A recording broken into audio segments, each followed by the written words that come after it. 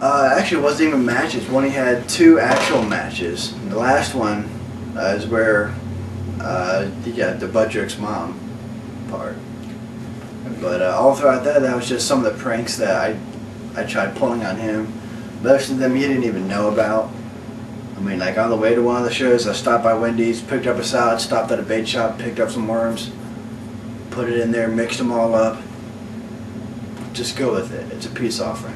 That's all I told him beforehand. And he says, okay, so he's digging through and he's talking to me and he has the fork with a little bit of salad on it and it's this worm just wiggling around in it.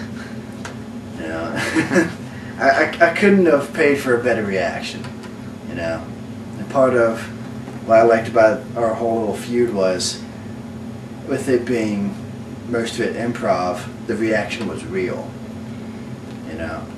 So if you see like a worm in your salad and you're about to take a bite out of it, you're just gonna freak out, throw it up, and just run away and whatever. And it was just, in my opinion, it's still the best feud I've ever seen. Just to have that honest of a reaction going for that long, it's just something great I've never seen before.